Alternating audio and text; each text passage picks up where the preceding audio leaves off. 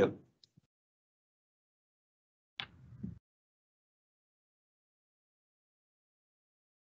Good morning and happy Earth Science Week. My name is Molly E. Hunt and I'm a geologist and the Public Information Specialist for the Ohio Department of Natural Resources, Division of the Geological Survey. Today, we have an esteemed group of panelists who will share their career experiences with us. First, I will ask the panelists a series of prepared questions. Then towards the end of the hour, we will open up for questions by the audience. You can submit your questions anytime during the discussion by typing them in the comments section on Facebook or in the Q&A tab on Microsoft Teams. My colleagues Brittany Perrick and Chuck Sammons will be moderating our comment and question section. So without further ado, I would like to invite our panelists to briefly introduce themselves, their current position, and their educational background. Let's begin with Dr. Wendy Bohan. Hi, everyone. Thank you for that introduction, Molly. I'm really excited to be here. My current position, I am a communications specialist at NASA Goddard. I recently came from the Incorporated Research Institutions for Seismology, where I was the science communications specialist. And my educational background, I actually have an undergraduate degree in theater, and then my master's degree and my PhD are in earthquake geology. So I study where earthquakes happen, why they happen, when they happen, and what we can do to prepare ourselves and the built environment for natural hazards. Chris? Good morning, everyone. My name is Chris Gordon. I'm a hydrogeologist at Eagon Associates. It's a small consulting firm in Worthington, Ohio. I graduated from Ohio State in 2006, which with a Bachelor of Science degree in Geological Sciences. I worked from 2006 to 2009 at the Division of Geological Survey, and then started working at Eagon in 2009. I've been there for 13 years now. Great. Dr. Fakhari? I'm Mohammad Fakhari, a bedrock and structural geologist in Ohio Department of Natural Resources, Division of Geological Survey. I received my bachelor degree in geology a long time ago in 1971. While I was working in an oil company, I received my master's degree in geology in 1976 and received a PhD degree in structural geology and tectonics in 1996. And worked 30 plus years in oil companies. Now I'm working for almost 10 years in Geological Survey. Thank you. And Dr. Colleary? Am I frozen? Oh, there I am. Hi. Good morning. I'm Dr. Caitlin Colleary. I am the Assistant Curator of Vertebrate Paleontology at the Cleveland Museum of Natural History. And my background, I have an undergrad in anthropology, and then I got a master's in paleobiology and a PhD in the geosciences.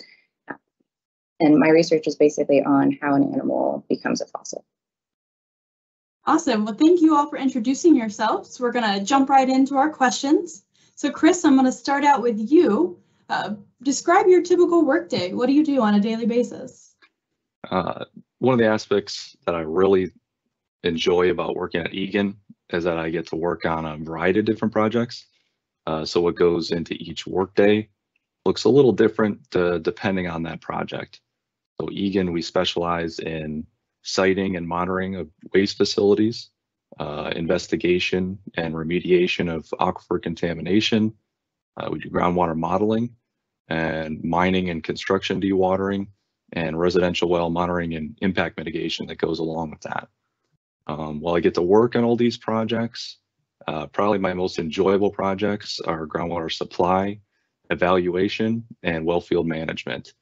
So for instance, a public water supply looking to expand their current capacity or better understand the production capacity from their existing wells and their well fields would consult Eagon. And these projects involve an initial desktop investigation where we're compiling data from various publications, particularly from the Geological Survey, to gain an understanding of the regional hydrogeologic setting. And after we understand that a little better, we'll then coordinate with well drilling contractors to go out in the field to perform any additional test drilling that might need to be done, perform pumping tests in order to help determine aquifer properties that would help us provide recommendations based on the results of that analysis to our clients. If I had to describe a typical workday, it involves coming into the office, which we work mostly from the office nowadays, looking at my current projects and upcoming projects, determining the deadlines that I have, whether it's something I need to get done that day, or if it's a regulatory deadline that Ohio EPA has established, communicating with our clients, the laboratory, checking on the status of the results that are at the lab, or identify and work through any potential quality control issues. We're going to get back the reports, meeting and checking in with our field team. Are they running any issues out in the field? Do they need my help with something back at the office? And then assist colleagues working through different problems they have, different projects they have. And then finally, writing and submitting the reports based on all that work, the information we've collected to the clients and or the regulatory agencies. Thank you. Mohammad, what's your typical work day like? Usually I do just come office and look for emails or the projects that I'm going to do. But mainly I do research and do geological mapping for my projects using ArcGIS, Adobe Illustrator, Microsoft software applications. I go to the field and collect geological data like identifying rock formations, their aerial distribution in the outcrops, and geometric information like deep and strike of the layers, using GPS to identify and document exact location of the geological data. I do research and read previously published geological papers and reports to write an up-to-date new report or paper. I present geological studies, answer bedrock and structural geology questions for the public, since we work for the public and we are available for the public for their questions. Thank you. And Mohammad is... Go ahead, please. Mohammad is an author of many of our geologic guides to a lot of our local and state parks throughout the state. So he does a lot of really great work on those. Caitlin, what's your typical workday like? So I don't really feel like I've had a typical workday since I started, because I started here at the museum in January 2020. So it's all been, a little COVID-y. And we're also redoing all of our permanent galleries here at the museum. So that is the majority of what I spend my time on right now, is working with the designers on making all new galleries, which is really exciting, but it is a lot of work and takes up a lot of time. So the museum is basically under construction right now. We are writing the script, we're picking the specimens, we are doing the interactives, we're working with the media folks. So but basically the majority of my time right now is spent in Zoom meetings, it feels like. But in general, a curator at a museum has a research program. I have a lab that I'm still setting up right now to do my research. And I think my favorite thing about being a curator is that I have all of these fossils. So when I'm procrastinating or, doing something else, I can just go get lost in the collection and start pulling open drawers and see what's in there. That's awesome. And the Cleveland Museum is celebrating its 100th anniversary, is that correct? Yep, 2020 was our 100th anniversary, so we're just kind of prolonging the celebration. That's awesome. We look forward to seeing what new exhibits will be coming. All right, jumping over to NASA. Wendy, what is your typical day at NASA? Like most other folks, I don't know that I have a typical day. I spend a lot of time thinking. Sometimes I write things down, but I work a lot with the lab chiefs that are at NASA because I work in the Earth Sciences division, and a lot of people are like, oh, you're at NASA, you must love space. I actually don't. Space kind of freaks me out, like space and deep water. But it turns out the Earth is also a planet, and so NASA does a lot of work studying the Earth using satellites, and then there are tons of scientists here that look at that data, use that data, and put that data together so we can understand how the Earth works as a system. Part of my job is making sure that people know that NASA studies the Earth and that people know what the data is and where to get it. So I do that externally, and then I work internally with our scientists to make sure that they know how to communicate their science to people, because nobody communicates science better than the people that are doing it. And so I want to make sure that they're able to do that and have the skills to be able to do that. And another big part of my days is doing social media, because as a person that studies hazards that affects people's lives, I think it's really important that we communicate the science that we know to the people that need it, whether it's teachers or congressmen or kindergartners, it doesn't matter. So I spend a lot of time making TikToks and putting things out on Facebook or on Twitter so that people can understand more about earthquakes and other rapid onset geologic hazards. And I do a lot of emails and meetings because that's like why you get paid, right? The fun stuff, you could do that as a volunteer, but nobody's going to sit in meetings for free. Yeah, and Wendy, I think one time you and I were having a conversation and you said that this has always stuck with me, that science isn't done until it's communicated. So it's really great, all the work that you're doing. So you all are, within your careers, but I'm curious, what kind of experiences have inspired you all to pursue this career? So Mohammad, if you don't mind, we'll start out with you. What made you go into the geosciences? That's a nice question and lots of answer for that. First of all, my science teacher in high school was a geologist. He inspired me to the exciting geological world.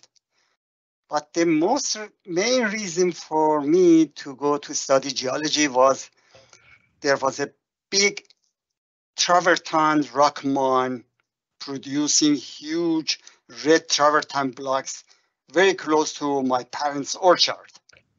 So I was looking, while in the orchard, I was looking, okay, they are taking out those big blocks and they are selling them. I thought, okay, I'll study geology and will own a mine and will get rich. I studied geology, but never owned a mine. I'm very happy what I have done. And I found much more interesting, satisfying, and enjoyable work in geologic fields that I don't want to leave it even now after 50 years. That's a wonderful answer, yes. And we'll touch on that a little bit later, but that's wonderful to hear that you've been loving your career for over 50 years. Caitlin, what about you? So I got started in anthropology, and so I was more or less interested in biological anthropology and creatures and bones. So I started volunteering after undergrad at the Natural History Museum in Los Angeles, which is where I'm from. And it was there that they took me out on a dinosaur dig, and that was kind of it for me. That was just like the coolest thing ever. And I was like, I need to figure out how to spend the rest of my life doing this. Awesome. All right. Chris, what about you? I don't know if I could say one particular experience, but I'd say as a whole, my teachers and my professors and their love and passion for the sciences. I always enjoyed science classes all the way through high school. And I really enjoyed that my teachers always made me think and helped me realize that there was so much more to learn and understand in the science fields. And I was fascinated by that prospect. When I started at Ohio State, I had a completely different major career path in mind. Geological sciences wasn't even on my radar. So I was struggling to really stay engaged, started losing interest in my classes that I was taking. And as luck would have it, fortune would have it, beginning of my sophomore year, I chose physical geology as one of my science prerequisites. and I'll credit that class with turning my college career around. On top of the subject matter that I was obviously interested in, I credit my professor being so relatable and engaging for kickstarting that passion that I once had for the sciences and geology in particular.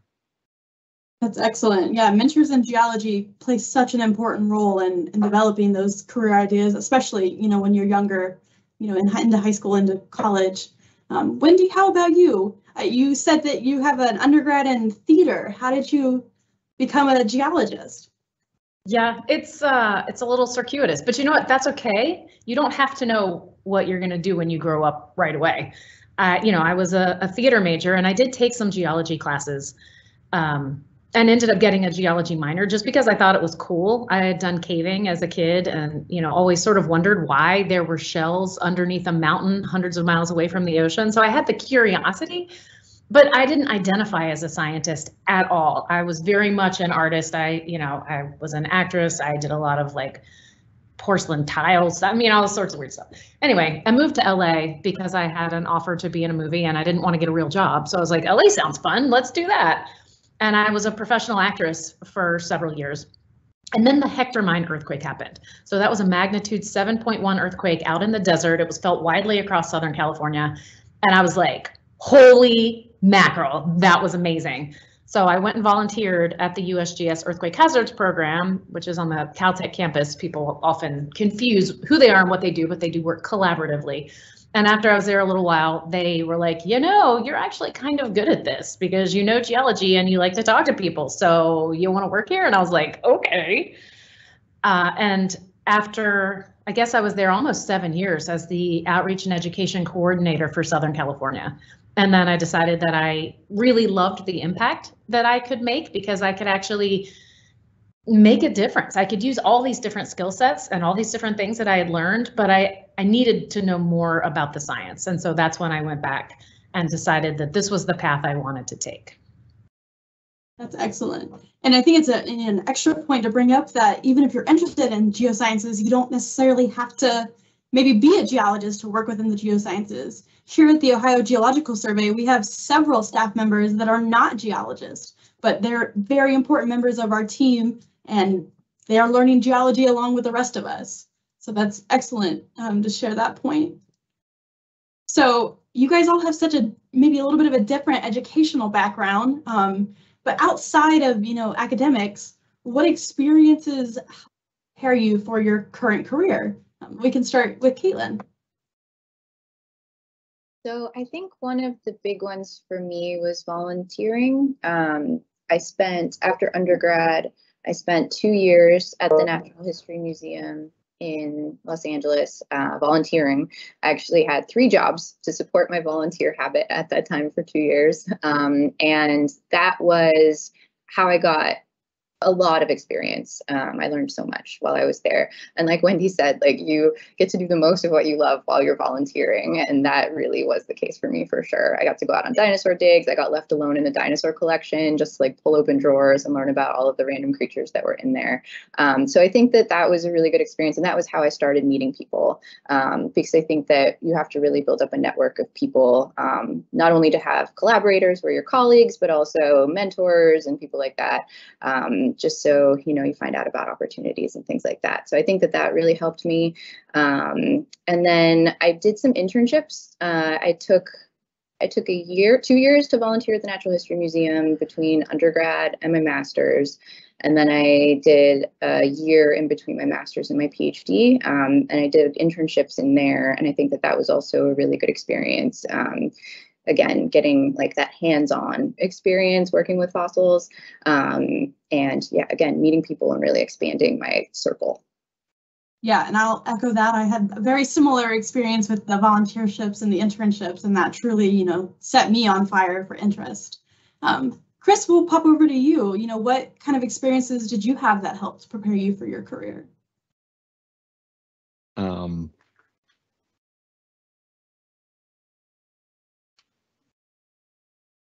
There we are. Taking a minute to get off mute there. Yeah, I was really thinking about this question throughout my life. I've been involved in various groups and clubs that have helped me develop organizational and leadership skills. But thinking about how to answer this question, I kept thinking of one specific experience early on, actually in my career. I had the opportunity, and I was super excited about it. I got to write an article in one of the survey publications based on what I was working on at the time. However, after it was published, I received some pretty humbling criticism, to say the least, from a viewpoint that I hadn't even considered when I was writing it. In the moment, it was really, really difficult to navigate. I was devastated, honestly, at the time, because it was one of the first times in my life that I had had that type of feedback before. But looking back on that experience now, I think that experience helped shape how I approach projects in my career and honestly, even in my life. I try to take a step back and look at the big picture, not be so narrow focused if I'm trying to write something. And so I could better understand what I'm actually trying to say when I'm writing. And now I understand I don't have to do things on my own. I try to use my resources. I'm seeking input of colleagues and my mentors. And I'm trying to be willing to accept their guidance and advice to help shape my own ideas. And I think if you can do that, it might help you better understand different viewpoints that you might not have been thinking about originally, and versus trying to do things yourself. So seek help, seek guidance. Yeah, that was an excellent response. Thank you. Wendy, how about you?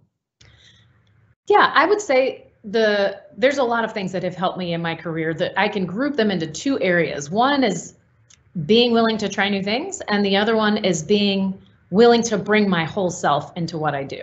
So when I think about, my career in science, I never thought I was going to be a scientist. I hated math. I always struggled with math until I had something to apply it to.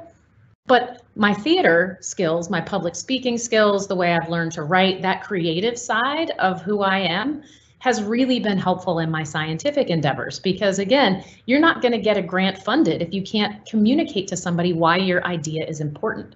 You can't write a paper like Chris was talking about if you can't actually write the words down so people can understand them. So having that creative side, I was able to learn the math, but I can bring that together, which was really helpful.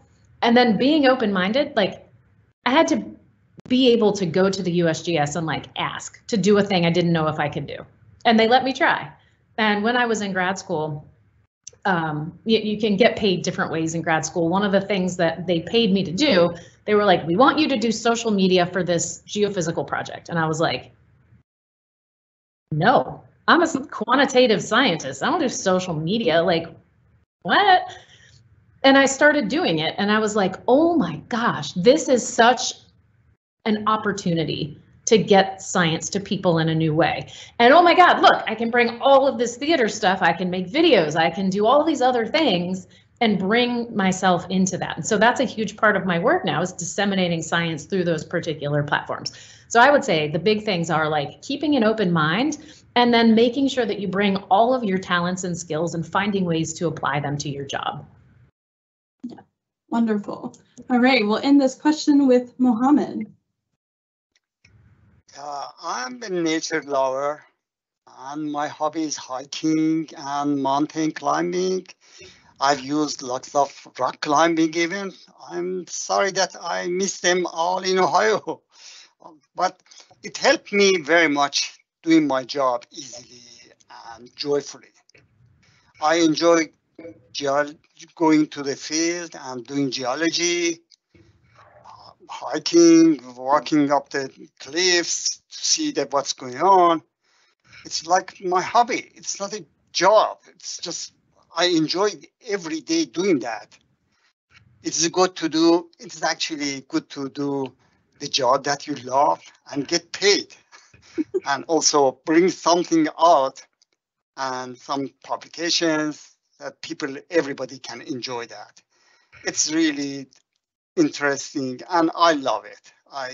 I'm so happy that I loved my work, and I produce so many maps, geological maps that people they use, and they see, okay, this is made by Mohammad long time ago. And also these days that I am making these geology guides for the parks, and I'm sure that Ohioans will enjoy them.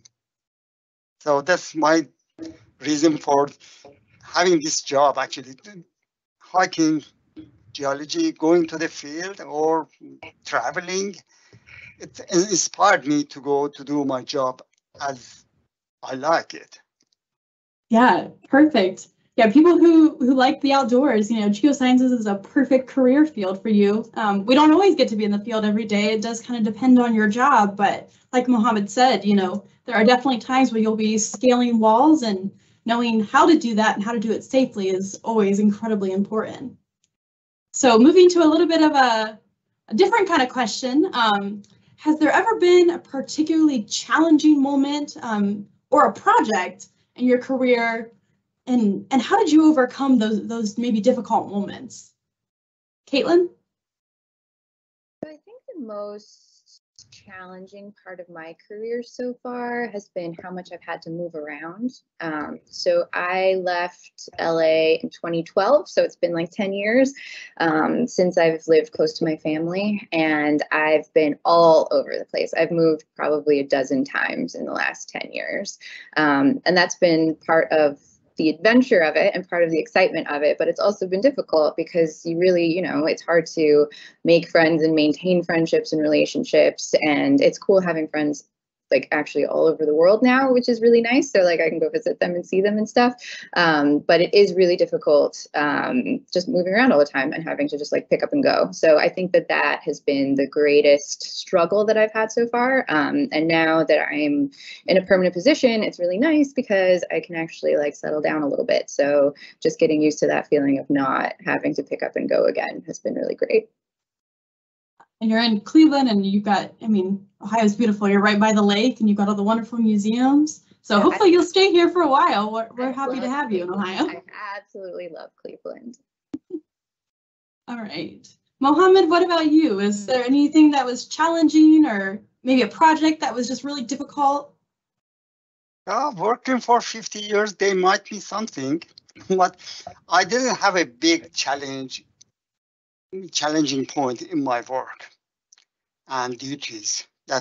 I'm pretty sure about that, because I was all the time working much more than expected. But I had challenges about extra work and doing more than expectation. That was my problem.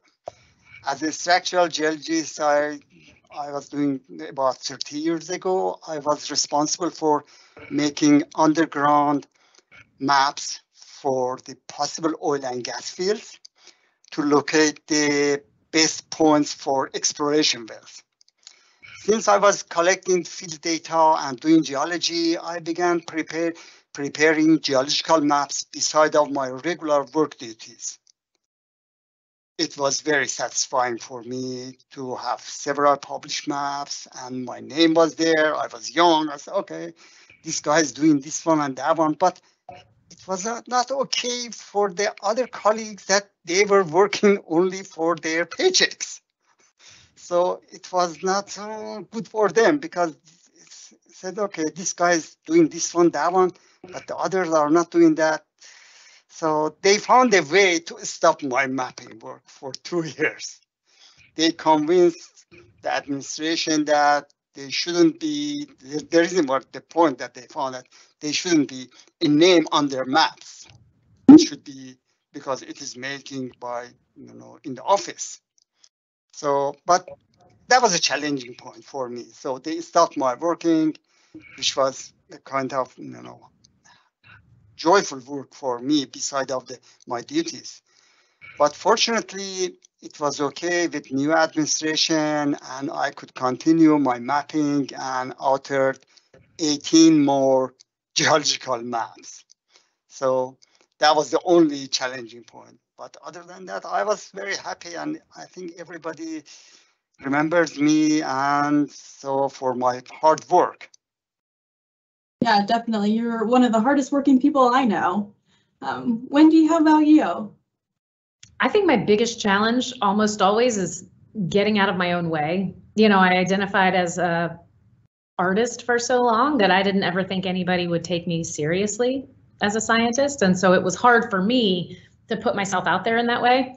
Although I was debating saying that, or there was this one project I was working on for my PhD, and I was looking at the Karakoram fault system in India, in between India, Pakistan, and China. So there's lots of places you can't go, either because the mountains are too tall or because their countries are at war. So, you know, can't go to those places. And there were no good geological maps. And so I couldn't actually figure out how to do what I needed to do, because in the field, there were limited places that I could go, but I needed to map the whole area to understand the geologic context. And I was like, I could not figure out what I was going to do. And so I'm lamenting this to my roommate and her boyfriend and a couple other people. And he was like, why don't you just use astrodata? And I was like, what are you talking about? And he goes, well, he worked in a different department. He was like, well, we have a satellite that circles the Earth that's very similar to a satellite that circles Mars. And, you know, we map the surface of Mars with that satellite, the minerals, so you can infer the geology from that. Why don't you just do that with the Astro satellite? And I was like, I didn't know that was a thing. Can we do that? And he was like, sure. I was like, but I don't know how to do that. And he was like, that's okay. I do, and we can work together. And so we ended up publishing a paper together on how we mapped these rocks from space. And so that was like a big moment for me. I didn't have to know how to do everything, right? As long as you know people and have a good network of people, you can work together. Science is not a single endeavor. It's not one person doing a thing. It's a network of people working together to create and understand new things. So that was a big moment. Yeah, and it sounds like, you know, something kind of incredible came out of that challenge. That's really interesting. I didn't know that you could do that. Chris, we'll round off this question with you. So I had mentioned in my previous answer that I'd received some feedback early on in my career, and it just so happened it was the same time. It was the same time as the 2008 recession. So that affected me both personally and professionally, as it did a lot of people. Having those situations coincide made me sort of step back and reevaluate my career path. I was experiencing some uncertainty and needed some guidance. I was just really second guessing myself. So I took that time to reach out to the various connections I had from my time at Ohio State, from those that I worked with in close at the survey, at the Ohio Geological Society I was a member of, and friends and family for their advice and guidance. And ultimately, I decided I needed a change to reinvigorate my passion for the geosciences. But I wanted to work for a company that aligned with my values and was also respected in the geological community. So I ended up joining Eagon Associates, and I'm working there for 13 years now. But I think it was the connections, going back to my previous answer, the connections I had made and the support group I had of colleagues, friends, and family that helped me overcome that challenge at that time and the uncertainty I had at that point in my career. Yeah, and I think all of you have, you know, touched on this. Just having some kind of community, you know, moving into your career is very important. Making those connections, having a network. You know, I kind of echo all of your answers and how important that is. So our attendees, you know, I encourage you, if you're interested in, you know, these kind of careers, seek out mentors, seek out friends, seek out colleagues. They really, truly will help you get through. And I do want to mention, as we're getting to about halfway through, if you have any questions, you know, for our panelists, you're welcome to put those in the Q&A section here on Microsoft, or if you're on our Facebook Live, you can put those in the comments below. But I've got one more question for all of you. What words of encouragement or advice would you give a young person, maybe someone in high school, who's interested in a career in the geosciences? Wendy, let's start out with you. My advice is just to know that you belong there. If it's something you're curious about, if it's something you're interested in, you can learn the skills that go along with that. So don't let anybody tell you or make you feel like you don't belong in those spaces, because if you think you belong, then you belong. Excellent. Chris?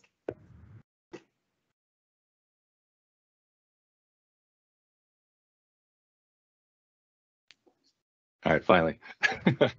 My unmute button is not working very quick today.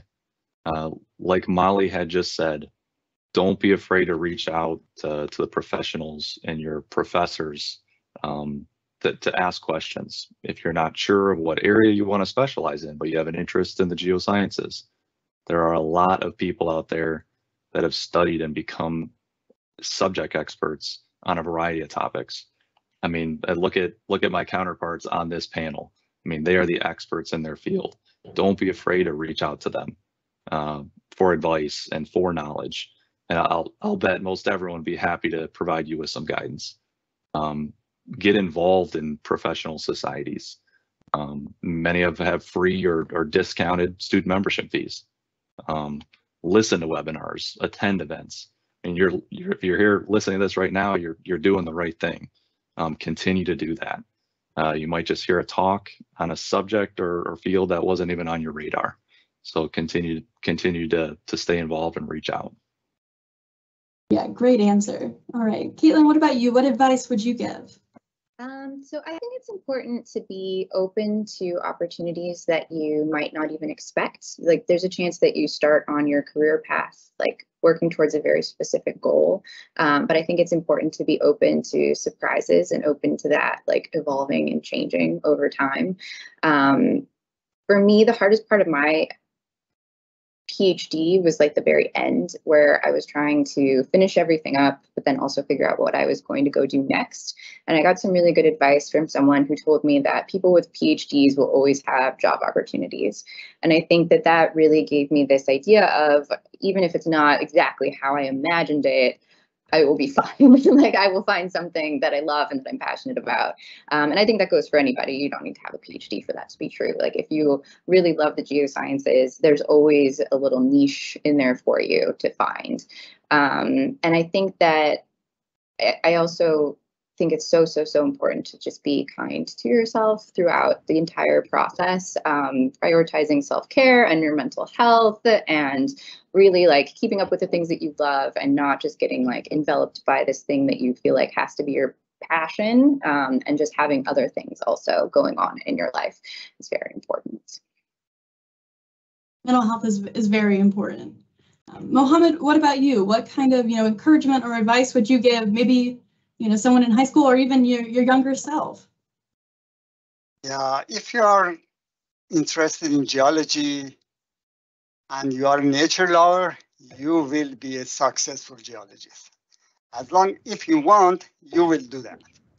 Go out to the field, to the parks, take photographs from the geology, from the rocks, collect rocks and fossil samples, learn about the geology of the city or area that you live on it.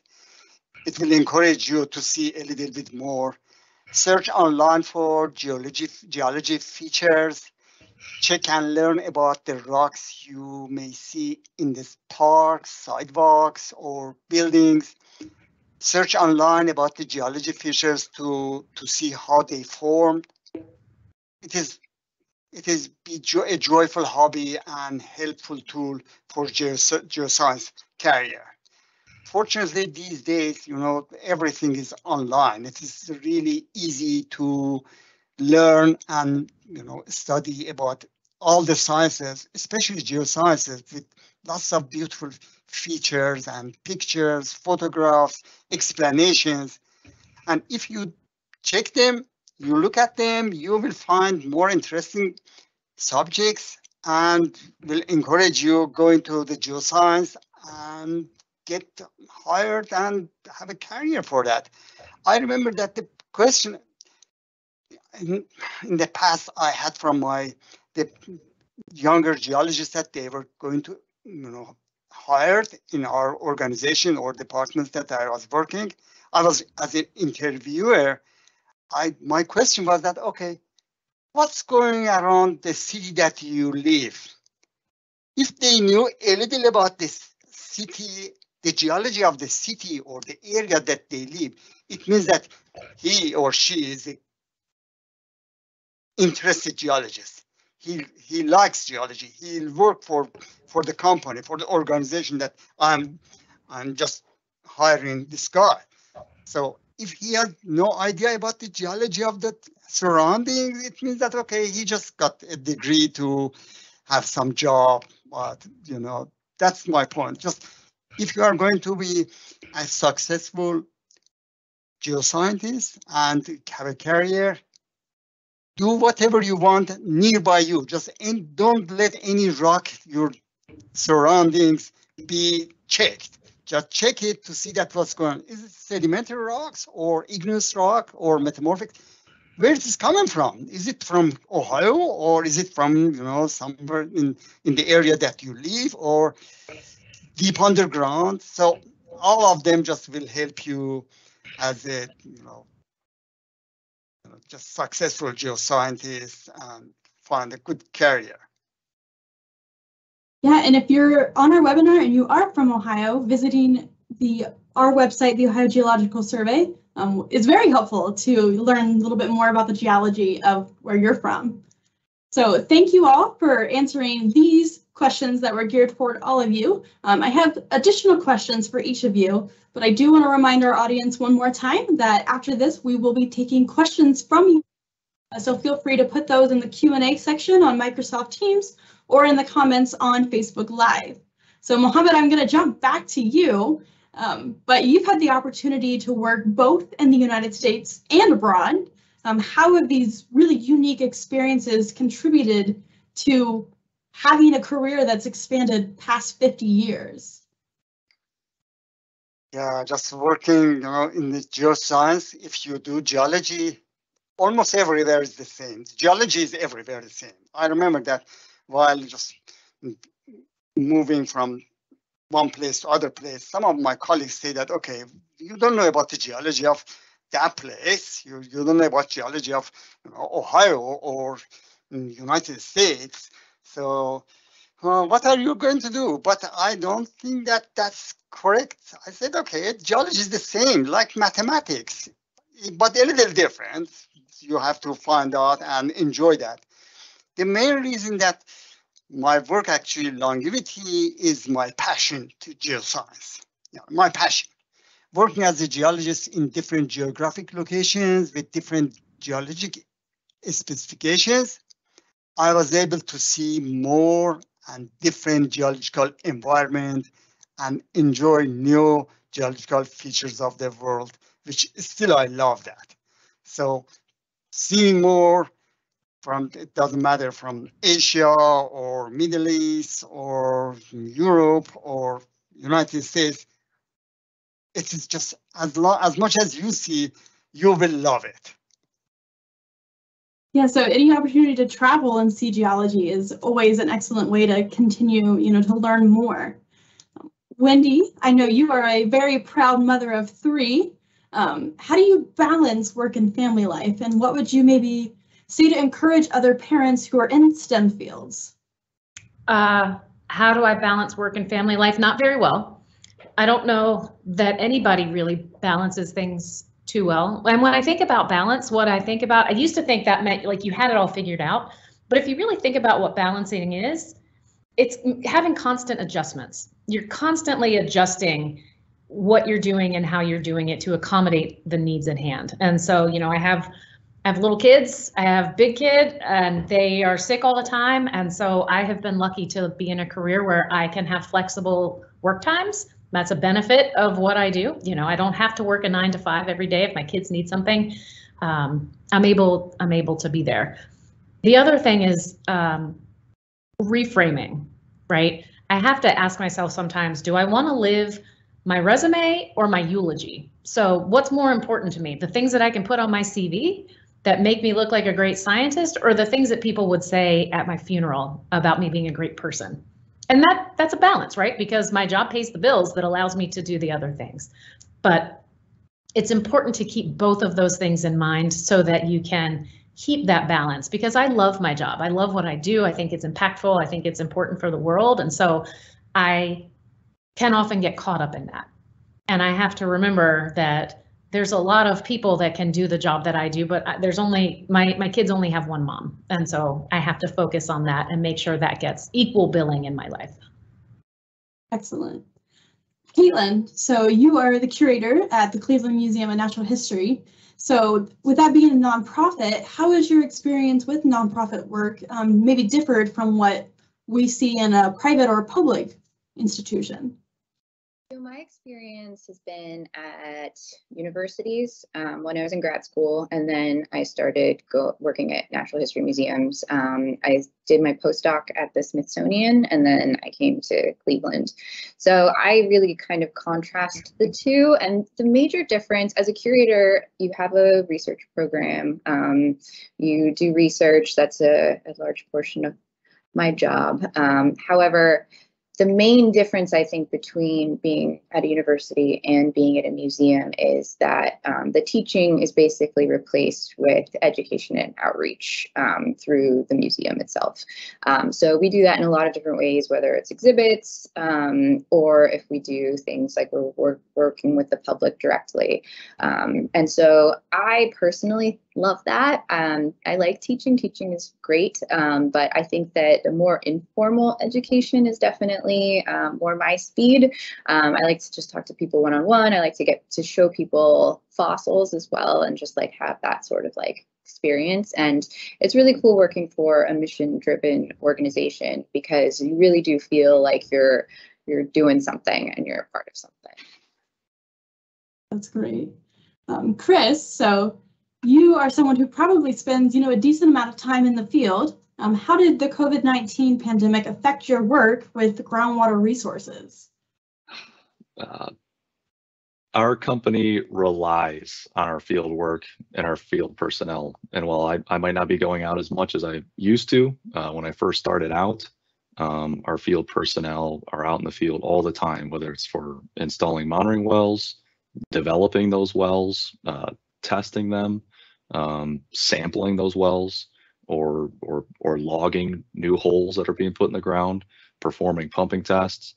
And then more importantly, it's the collaboration that we rely on to complete the projects. Collaboration between the field personnel that are going out getting the work done and everyone back at the office, that communication, collaboration when everyone gets back.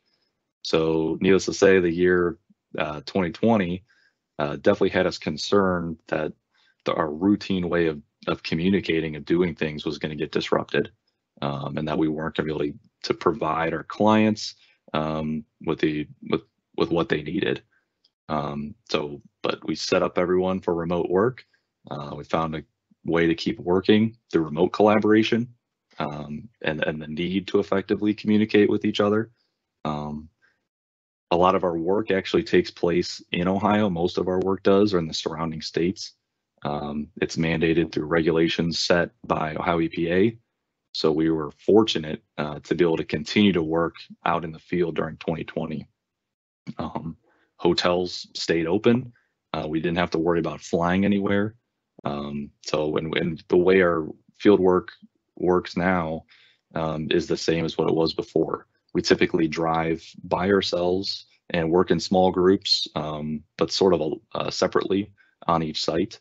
But we also did establish new safety protocols because of 2020, which we still use today. And that whole experience just helped us be a little more mobile and probably a little more efficient as a company as a whole. Excellent. I just gotta say, wow, I've just been so inspired by the achievements and experiences and words of encouragement you all have shared with us today. But I do believe it is now time for some excellent audience questions. So I'm gonna check our Q&A here. See, oh, we've got lots of questions. So the first one is, and feel free any of you to jump in, but how do I get involved in research as an undergrad earth science? My college doesn't require an undergraduate thesis. There is something sponsored by the National Science Foundation called Research Experiences for Undergraduates. And you can go on the NSF website and find a list of all of those different internships. They are paid internships in a variety of different fields. We used to offer one in seismology. It was really, really amazing. So there's lots of stuff out there that will actually, pay you to get research as an undergrad. Yeah, and we will be sure to add a link into the chat. I'll have Chuck do that as we go. In addition to that, I would say just get on your school's website and look for the labs and figure out which one has research that you'd be interested in, especially if it has graduate students in the lab. I know that graduate students are usually really happy to take researchers or undergraduate researchers into their labs and teach them how to do research and bring them in on their projects. Yeah, also seeking out an independent study with one of your professors, that's also an excellent way to get involved. Just because your college doesn't require a thesis, you could still do one. See, we've got another question. Do you ever feel like you aren't confident about the things you do in your job? I'm a newer geologist and I sometimes feel like I lack confidence. Imposter syndrome is a thing. Every day. Yeah, I do so many things in my job that I wasn't trained to do, and it really is just kind of figuring it out as I go along. I'm very confident in my job. I think that, okay, this is the one that I see, nobody can see that. So maybe that's from my experience, but it's, if you need to get confident and just do a little bit of research, and what you see, you should be comfortable with what you're doing. Yeah, and I'll kind of add on there too, as a new geologist, fresh out of school and here at the Ohio Survey, I ask lots of questions that, thankfully I have a great team behind me that's very willing to help me. So don't be afraid to ask questions and admit when you don't know what you're doing. I think, instead of taking the opportunity to maybe mess something up or do something incorrectly, it's better to ask questions, or maybe ask before you have to ask for forgiveness. But just the more you get into it, I think the more confidence you'll have. But that was an excellent question. So we've got another question that says, I need to add actually a sentence for that subject.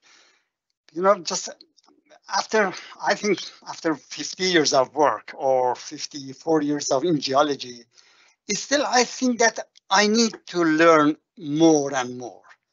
I ask questions from even younger people, younger staff, younger geologists.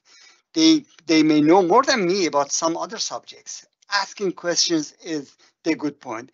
When you stop your asking questions, you are almost, end of it. You should ask all the time and learn more and more and more. Definitely.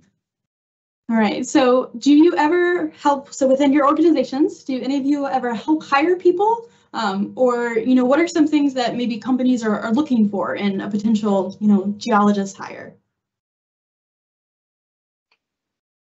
So I can answer that in terms of the research experiences for undergrads, which I helped to select the candidates for that. And we weren't looking for the people that had the best grades. We weren't looking for the people that were the most they'd done every internship and knew everything. What we were looking for were people that had enough understanding of the subject matter to be successful, and that showed an ability to get knocked down and get back up. People that had maybe had some hardships, people that had some life experience, people that weren't necessarily went straight from a prep school into college. We were looking for people because science can be hard. There's a lot of failure involved. You have to be able to be gosh, I thought that was going to work. It didn't work. What can I do now? What else can I do? You have to have grit. And so we were looking for just the ability to do stuff and also the grit to get it done. Because we know, I think, there's a recognition now that oftentimes people's resumes or CVs will tell you about their opportunities, not their abilities. So. Yeah, I mentioned within the other questions in the past, just while interviewing the geologists, I think that, I was thinking about one point, that the person who's going to be hired need to be interested in the job, interested in the work, and doing the job done, just not for having a degree as a scientist, whatever, geologist or any other subjects.